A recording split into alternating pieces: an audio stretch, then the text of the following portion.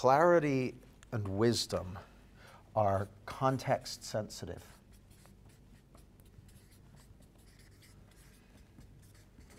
And what I mean by that is, in that, remember when Kush said, I'll see if I can express this right. The key isn't to go to one extreme where you're being aggressive or another extreme where you're being walked over. It's to find the middle ground.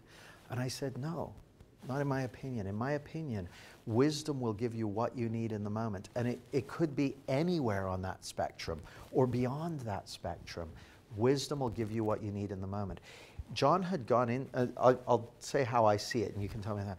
John had gone in there with an idea of how he ought to come across, the way, with an agenda, you could say. Not an agenda for the other person, but an agenda for himself. Here's how I'm going to be in this meeting. Here's what I'm going to take into this meeting. And then partway through, his wisdom went, hang on a second. And to your credit, you heard it. You felt it, you saw it.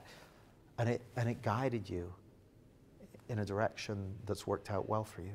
Well, because I was talking and thinking differently. Yeah. So I was talking and thinking differently. I mean, I found that really amazing. Yeah. Thinking, I shouldn't be saying this, but I'm saying it. Yeah. And that way you know that you're talking from inside rather than from there. Now, who's ever had that, where you're saying something and in your head you're like, I really shouldn't be saying it? I particularly have it if I'm in a heated row with a partner.